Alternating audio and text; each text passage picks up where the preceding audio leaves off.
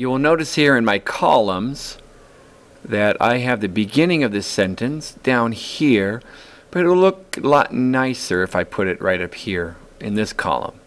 I can use a column break to do that. I'll put the cursor right there, then I'll choose the insert menu, break, and then column break. Click OK. If you'll notice, I made a new column break to shove it right up there. And here's the fun part about it. When I hit the enter key to type more stuff, you'll notice that it does not automatically go to the next column. There's a break in there, so now you have the two columns nice and neat.